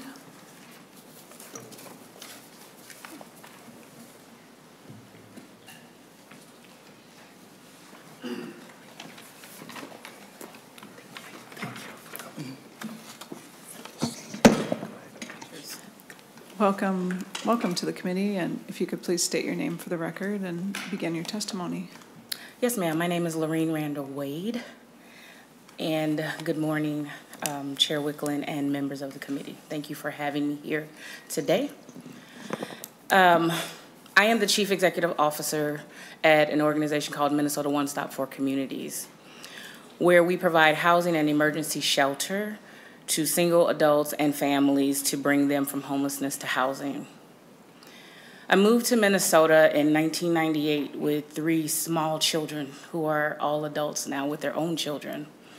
And when we arrived, we were homeless, and we had to stay at a shelter and on couches until we found housing. It was organizations like the one that I am a part of today that opened their doors to bring in me and my children to help us find stable housing, to help me find employment, to help me now be a Chief Executive Officer of an organization that lends hands to those that are in need. Your support to Heading Home Ramsey in the last couple of years has allowed my organization to provide emergency shelter to individuals and families who would have otherwise been unsheltered or in greater crisis. We started serving over 100 people a day and feeding them 2 meals and a snack 7 days a week, and providing them access to housing navigators to be stable and housed at the end of their shelter stay. Since then, the funding has been cut. We are now serving less than half of the ones that we were originally serving. And we understand that this is a policy year. I get that. It's not a budget year. However, without funding, those doors that are open will be closed as of summer. I am here to urge the support for Senate File 4779 so that our Ramsey County Collaborative can maintain what has been built over the last few years to provide folks to get back on track. Without your support and investment, more families and individuals are going to be back out on the streets, which will make the work to be even more heartbreaking to see individuals and families go without.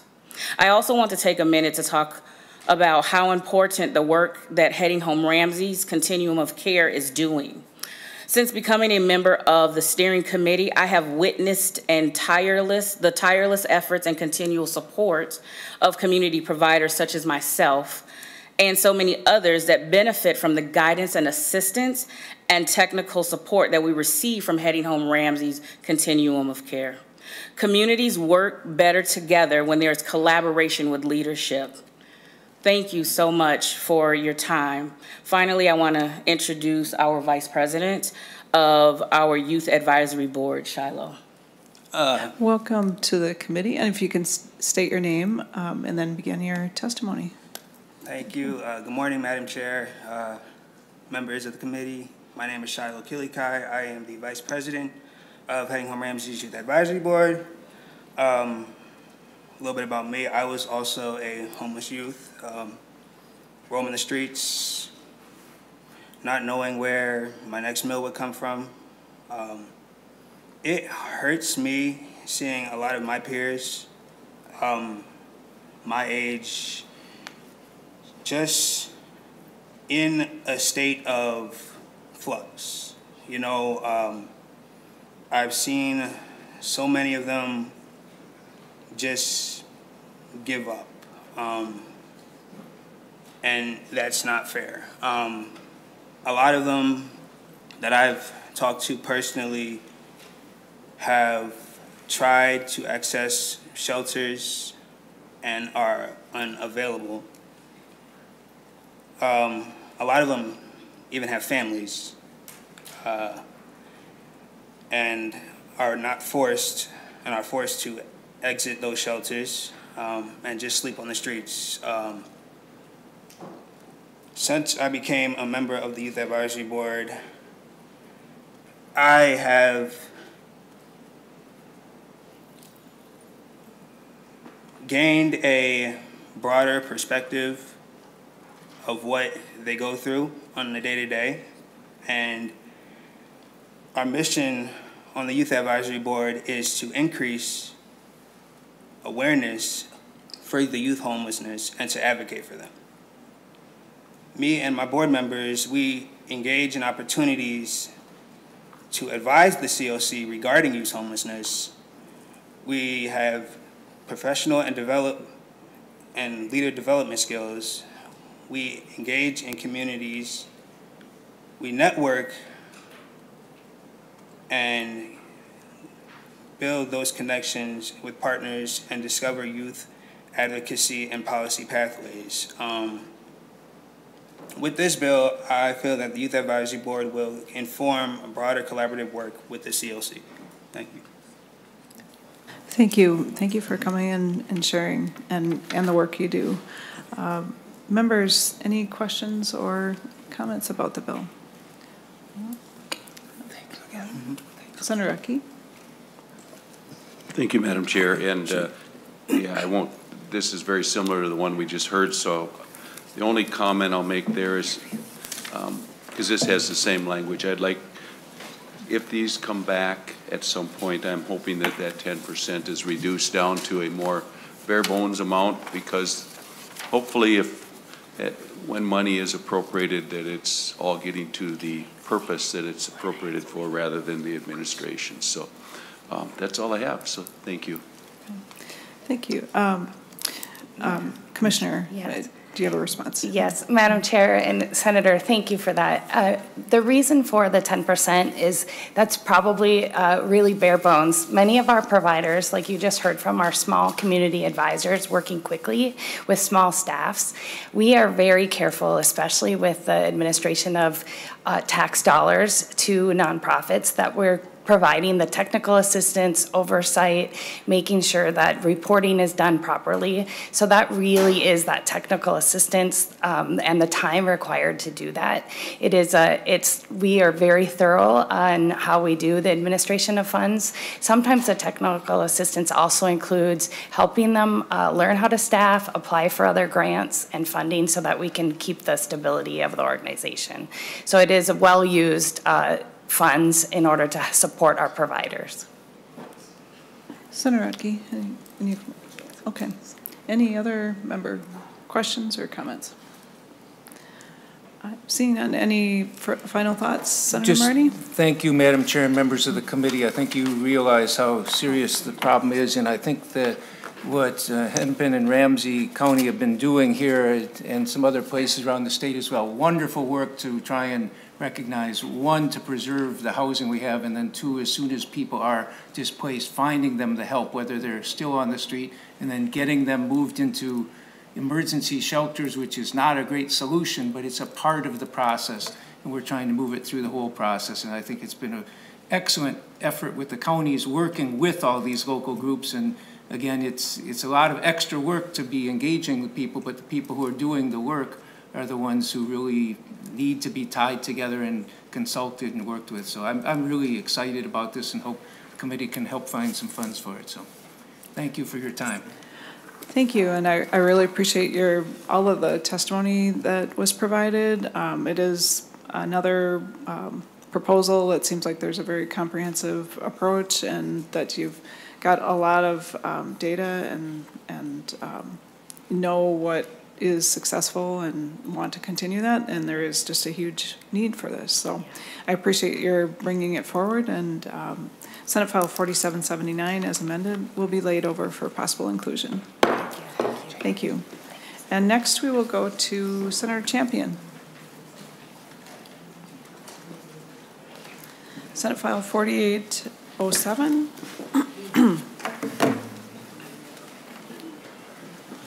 Welcome to the committee. Good morning, Madam Chair. Good morning to the committee. Thank you for having us this morning. I know that you have a robust or a pretty big agenda, so I will be as brief as possible. And Madam Chair, the bill before you is Senate File 4807, and I thought I would put it in context and then have Dr. Moore also talk a little about it. But according to the Minnesota Department of Health breastfeeding data, Black or African American breastfeeding rates dropped in 2021 to 76.4%. Infants and mothers who do not breastfeed are at a higher risk for poor health outcomes, stronger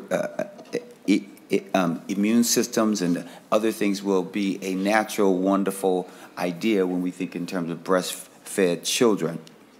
You will hear from my presenter who's going to talk about some of the challenges, but also some of the wonderful things that happens. And this work is being done by the Chocolate Milk Club, which is a 501c3 culturally specific service of Chosen Vessels Midwifery Services. And they were developed from community-based action research to address the low breastfeeding initiation and continuation rates of African-American women in Minneapolis. And with that, I'd like to introduce none other than Dr. LaVon Moore, who is the CEO and founder of Chosen Vessels Services. Welcome to the committee, Dr. Moore. Please state your name for the record and begin your testimony. Good morning, committee and Madam Chair. I'm Dr. LaVon Moore. I'm a nurse midwife and lactation consultant in the cities. Yeah, you got to stay for work. Pardon me? Okay. And I'm here to talk about the importance of breastfeeding. And as I listen to the various issues that and social determinants of health in terms of housing, transportation, and the things that you contend with, it makes this an important overlooked solution to many things that impact healthcare. As you know, Black maternal health rates are in a crisis at this point, and I believe that breastfeeding is a simple solution that has been underutilized, or rather a tool that has been underutilized in addressing the maternal health crisis in our country right now. When breastfeeding, one has access to microbiomes that impact one's immune system, that keeps them healthy. It is not only important to the infant's health to prevent maternal death, as we know that African American infants die at a greater rate than non-African American infants within that first year of life. And so this is a tool to help prevent infant mortality as well as improve maternal mortality. The conditions that adversely affect African Americans at a greater rate in terms of obesity, hypertension, diabetes, and even SIDS and asthma can be greatly decreased by breastfeeding.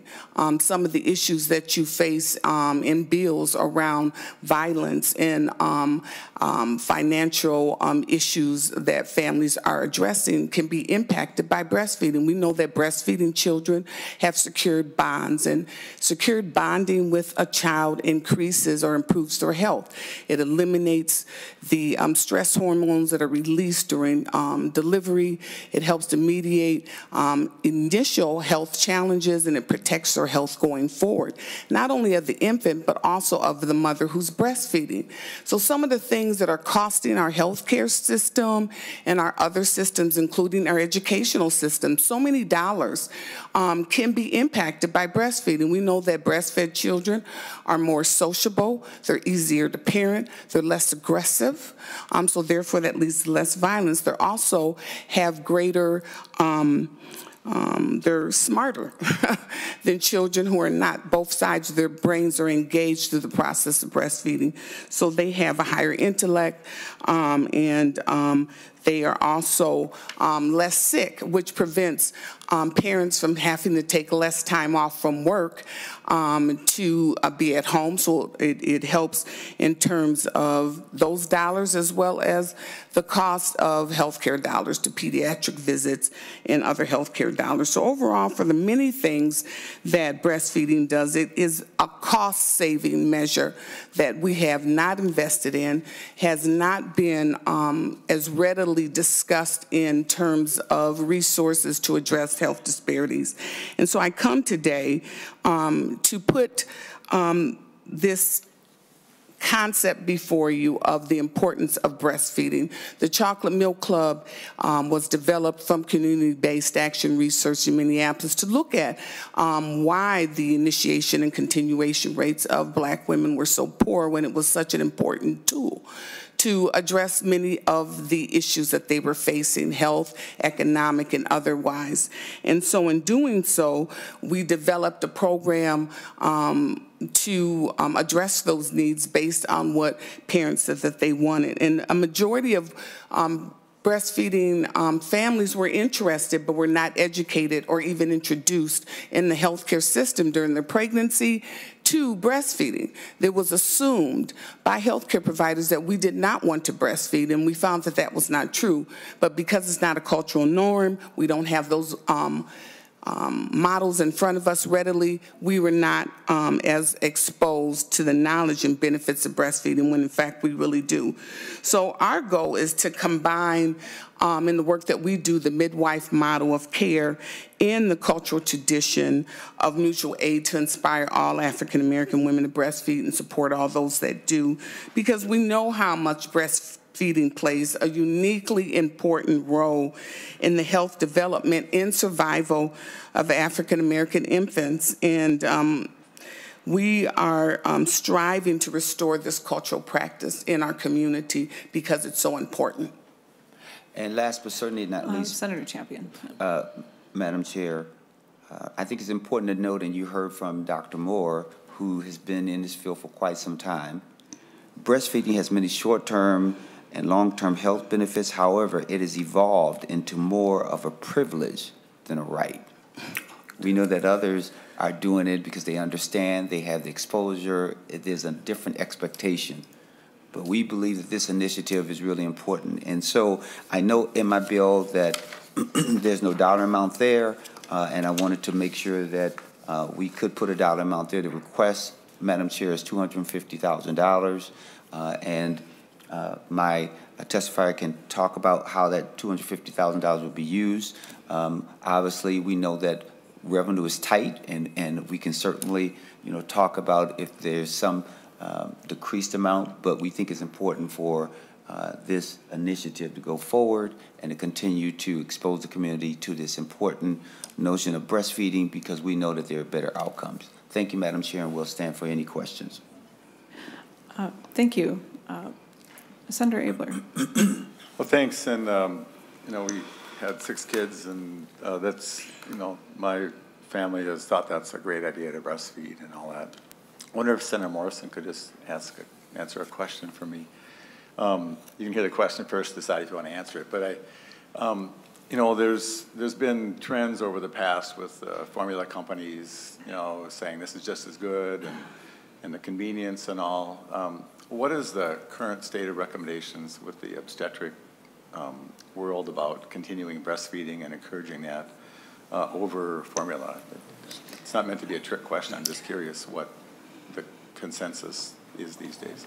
Senator Morrison. Thank you, Madam Chair, and thank you, Senator Abler, and thank you, Senator Champion, and thank you also very much for your testimony and your work.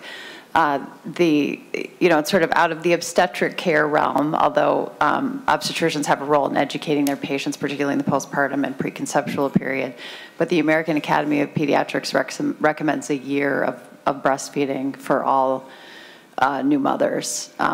This is an incredibly important issue. The Black maternal and infant health crisis is an American tragedy and an American problem that every single American should be concerned about. And I completely agree with you that this is a piece of solving that crisis. So if that answers your question, Senator Abler. No, it's helpful. Senator Abler. I just remember the Nestle company and others were just, even in developing countries, we're trying to get formula going. And, go ahead. Senator Morrison. Madam Chair, I just wanted to add one thing because I didn't complete your question. There's clear scientific evidence that breast milk is superior to infant formula. Yeah. Senator Abler. Yeah, I just remember just in the back of my mind as we were, like the Leche League was out there encouraging this. And, I think it's really important. And so how do we make this, culturally competent to help every group have it? And I just wonder, as you try to address the issue, are the pediatricians not encouraging this enough? Is there a lack of pediatric care for different, communities? And so I support your work. I'm just trying to pile on a little bit in a way to help. So hope you can get, and thanks for what you're doing. So, and if you want to react, you can, but thank you. Thank you, Madam Chair. Senator, I'd like to speak to your question, and I think that what I have found is that there has not been enough education or support for this population in breastfeeding.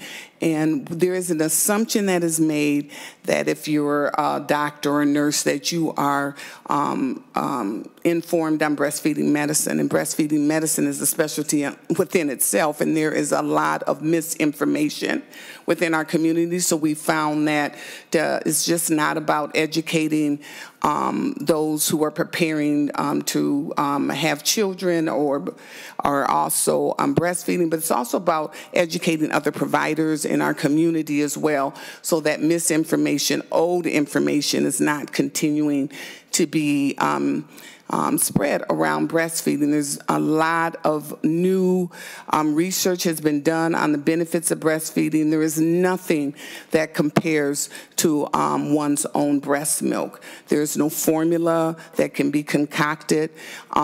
And the outcomes that breastfeeding does, there is really no better medicine, and that's why it's considered medicine, than breastfeeding in the benefits. And I do appreciate Senator Champion bringing this forward in his comments about access, because it also is about access to lactation consultants and other educators and counselors. And usually what happens is for many women of color, they do not have the resources to have access to those professionals. And so we have worked to make sure that they have access to those professionals, to education, to support, to them in their families, and to the community at large, to normalize breastfeeding within this community. Thank you. Any other member questions or comments? Senator Mann. Thank you, Madam Chair. And I will also add that we as a society make it really difficult to breastfeed, right? We make no accommodations in the workplace. We don't have areas to breastfeed. We shame women for breastfeeding in public because our bodies have become so sexualized, especially the bodies of women of color. And then we have people giving birth, and then we tell them to get back to work in 2 weeks, and then we tell them how important breastfeeding is, right? Which is why paid family leave is so critically important. And like Dr. Moore mentioned, the access to health care. I think every conversation we have at the end of the day comes down to access to health care, which in America is a gigantic problem. So thank you for your work, and thank you, Senator Champion, for this bill. Thank you. Thank you. And Senator Champion, any final thoughts that you'd like to share? You know, Madam Chair, Committee, thank you for the opportunity. Thank you for listening. I know that you hear all things healthcare in this committee. Thank you for your understanding and sensitivity. We believe that this is an important initiative for you to consider resourcing, because we believe it's important not just to educate, but to also have credible voices that various people in the community will listen to, and where there's that notion of trust, people are much more engaged. And we know Black maternal health is something that's in crisis, as Senator Morrison said, and so we just hope that that understanding this will be reflective in your decisions as to what you can do with the very limited resources that you have. So thank you so very much, and thank you, Madam Chair, for having the vision and thoughtfulness to hear this bill. Thank you, and I apologize. Senator Atke. Thank you, Madam Chair. I do have a couple questions for Senator Champion. First of all, in the bill, it has the commissioner working with a grant to the Chosen Vessels Midwifery Services, which is an LLC, but then you've mentioned a nonprofit. Can you explain a little bit about how they work together, and how that, you know, the process of the flow down to the end provider, which would be the nonprofit, which I believe is Chocolate Milk Club? Senator Champion. So I'll start, and then I'll have my testifier finish off. We always think it's important to make sure that there's a contract between the direct service provider as well as with our Commissioner of Health, because there will be that contract to determine outcomes and all the parameters of a contract. Now, a Chosen Vessel is a 501c3, is my understanding, which is a nonprofit. And so she can talk a little about the structure of her organization and how that flows down to Chosen Vessels Midwifery. Chosen, Dr. Moore, yeah, go ahead. Sorry, Madam Chair, thank you. Chosen Vessels Midwifery's Chocolate Milk Club actually was developed out of Chosen Vessels Midwifery Services. Chosen Vessels Midwifery Services did community-based action research to develop a solution to Black maternal health, and from that developed the Chocolate Milk Club, which was it has evolved in its practice and scope of work, and evolved basically into its own entity, and that is why it is a nonprofit entity or portion of Chosen Vessels, very much like some of the other organizations that you've seen or heard about in the past, like North Point Health and Human Services also has an Inc. side and a medical side. So it's kind of a spin-off as the work grew and evolved and the need grew and evolved. Senator Atke. Thank you, Madam Chair. And one last thing, and it's more just a comment about the way the bill is written. You know, the title of it, it's Education and Support on Breastfeeding. But then I go into the middle of the bill, starting in the middle of line 1.11. We've got two sentences which happen to be more, I don't think that's the type of language and stuff that we put in statute. And I just wondered if that's, you know, if that should be removed. The top portion of the bill and then the following couple sentences, I think, do what you're wanting it to do, but those two sentences to me are more like what we read in the newspaper. Madam Chair. Senator Champion. Senator Atke, again, it is my understanding that this bill is going to be laid over for possible inclusion, and of course the committee has the right to take portions of it that they believe captures what it is that we're doing. What's most important to us is that the work is done and the work is resourced. So with that being said, we are open for what that language should look like and how it should be reflected in your bill. Thank you. Thank you, Madam Chair. Yeah, thank you, Senator Champion. And that's why I mentioned it here, because if it was to be changed or could be changed as it moves forward, that's the time to do it. So thank you. Thank you, Senator Atke. Yeah, we can definitely take a look at that. I guess the last thing I'd like to do before we move on is just, since you put forward the dollar amount, if we could make an oral amendment to add that to the bill, and if Senator Mann could move that on 1.8, and Council, you can give me the exact language, but we could add the 250,000 instead of the blank. Ms. Hoffman, would you state the amendment that we need for that? Certainly, Madam Chair.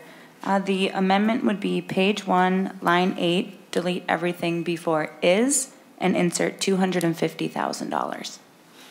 Thank you. On Senator Mann's oral amendment, all those in favor, please signify by saying aye. Aye. Any opposed? The oral amendment is adopted. Thank you, and thank you again for your testimony and for coming before the committee. And Senate File 4807, as amended, is laid over for possible inclusion. Thank you. And next we have Senator Dibble.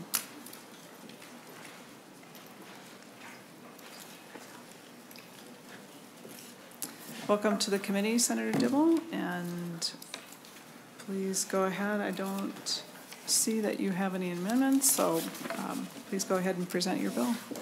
Well, thank you. Thank you, Madam Chair and members, for the opportunity to present Senate File number 5032. I'd also like to take the opportunity, Madam Chair, to thank my co-authors, Senator Mann, Senator Mitchell, and Senator Pa. Madam Chair and members, this bill before you is an initiative to gain more information about the number and the circumstances of youth, of young people who are experiencing homelessness and who are also pregnant or parenting. Madam Chair, we already know from data gathered and maintained by the Wilder Foundation that Minnesota, on any given night, about 4,500 to 5,000 young people are without appropriate housing. These are young people who are disconnected from their families and their communities. And about 13,000 to 13,500 young people have this experience every year in Minnesota.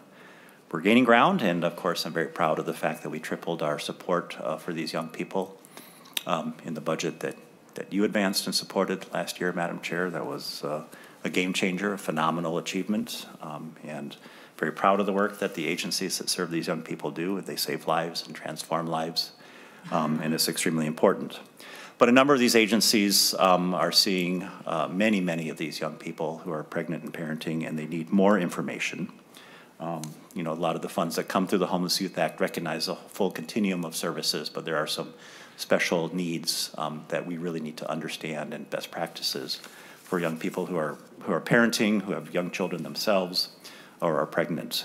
The overarching goal, of course, is to ensure that homelessness can be avoided, and when it does happen, it is of short duration and doesn't reoccur. And of course, if we are successful in finding the information and then developing and delivering the services to this particular cohort, we will get far ahead of the game. We will have healthier young people, healthier babies, healthier pregnancies, less likelihood of adult homelessness, more likelihood of young people growing up and thriving, as well as their children. You'll see in your packets a number of letters of support that articulate the need and articulate the need to serve these young people, and articulate the need to really know more and to gather more data. So it's a modest sum, about $150,000. We would ask the state to contract with the Wilder Foundation to undertake this analysis. So with that, we have a couple of people here who would like to also share some of their perspective on why this bill is such a great idea. So who's going to start? Welcome, Catherine Mears. Welcome to the committee, and whoever, who wants to go first? Ms. Mears. Great. Please state your name for the record and begin. Thank you, Chair Wiklund and members of the committee, and thank you so much, Senator Dibble, for your leadership on homelessness. My name is Catherine Mears, and I am the Executive Director of Avenues for Youth. I'm also the co-chair of the Policy Committee for the Youth Services Network. The Youth Services Network is a statewide collaborative of organizations that support youth experiencing homelessness. Avenues, along with some of our YSN partners, including the Link, Lutheran Social Services, and the Bridge for Youth, provide emergency shelter and housing programs specifically for young families experiencing homelessness. Unfortunately, there are far too many youth experiencing homelessness while they are pregnant and parenting. Being a parent is a challenge. Being a young parent is even more challenging. Being a young parent while experiencing homelessness is beyond challenging. It is heartbreaking to see what we see every day. Pregnant and parenting youth with children doing their best to survive while living out of cars, couch hopping, and worse. Youth who are pregnant and parenting have unique needs and challenges while experiencing homelessness due to their age. They really need and deserve programming that best supports them and their children's needs. They are also at high risk for having their children removed from them by child protection due to not being able to provide safe housing. This is extremely traumatizing for them and their children. Providing shelter and housing for these youth and their children can help to keep their young families together while supporting both the young parents and their children. We are so grateful for the historic investments that you all made in youth and all homelessness last session, and we know our work is not done. This study will help us further develop and strengthen our statewide response for pregnant and parenting homeless youth and their children. It will provide more concrete numbers for us, help determine what the best methods are for supporting and pregnant and parenting youth and providing shelter and housing for young families. And it will identify gaps in services. It will help us to plan and develop our capacity to serve young families. The families we support are amazing and deserve all of the support they can have. We are asking you to support Senate File 5032. Thank you so very much. Thank you, and welcome to the committee. And Ms. Exum, please state your name for the record and begin your testimony. Hello, Chair and members of the committee. My name is Lily. I use all pronouns, and I am a past program participant in the Links Young Families program. I have an 8-year-old son, and when my wife was pregnant, we were newly sober and dealing with homelessness at the time. We were not able to find shelter or housing together. Eventually, there was some hoops that we were able to jump through with the link, and we were able to get permanent housing. There were so many barriers for resources due to our age, marriage status, and sexual orientation and gender identity. There were so many young families and parents out there trying to raise and care for their children when they aren't even adults themselves. It is important to support this bill and give more funding for research on pregnant and parenting youth experiencing homelessness. The difference a little support can do for someone can change the whole outcome for generations. Stable housing for young people helps build the foundation for consistency in a household that allows young people to thrive and participate in society in a positive way. Thank you. Thank you very much for sharing your story and support. Members, any questions? Senator Morrison. Thank you, Madam Chair, and thank you, Senator Dibble, for bringing this important concept forward. This is a uniquely vulnerable group with significant long-term consequences for individuals, families, and society. And Lily, thank you very much for your testimony. I appreciate your sharing your story. I'm just wondering, Senator Dibble, is the appropriation for scoping of the bill, or does Wilder have a plan for how they're going to perform this study? Senator Dibble. Thank you, Madam Chair. I believe the latter is the case, that we're not in for a penny, then in for a pound. I think the $150,000 would allow Wilder to really dive in and try to do some of the data gathering and some of the analysis and deliver some of the information. But I'll stand to be corrected by Catherine Mears if I'm incorrect, but that's my understanding. Madam Chair, Senator, that is in fact correct. We have spoken with Wilder, and they have plans for involving youth with lived experience in the study, and this will in fact pay for the complete study. Thank you. Senator Morrison, anything else? Thank you, Madam Chair. Any other questions or comments? Senator Kupek. Thank you, Madam Chair. Thank you, Senator Dibble, too, for this bill.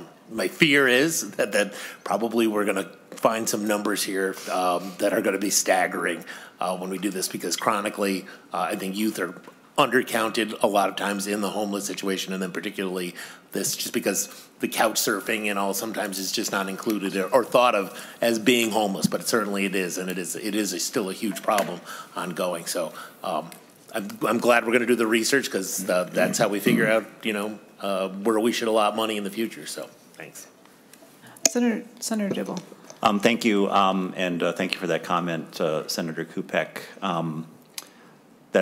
And it's very insightful. That has always been the case, because of course we know that homeless youth we don't see them necessarily in the community.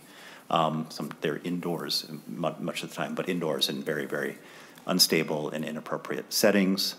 I mean, sometimes we do see them. They're unhoused and out in the outdoors, but that's often the case. And some of the criteria that are used by officialdom don't even recognize homeless youth experiencing homelessness, because as inappropriate as the setting is, they're trying to squeeze people out of their criteria to reduce the level of resources that they need. And so that's been the whole idea around the Homeless Youth Act, is we got to find these young people and get them into much, much better settings connected to adults who love them and care for them. But the other thought that was triggered by your comment is we always have to emphasize that this is not a metro issue. You, of course, represent Moorhead, and this is a statewide issue. The scale and scope of the study will be a statewide basis, because we know that homeless youth show up in every community, in every corner of the state. Thank you.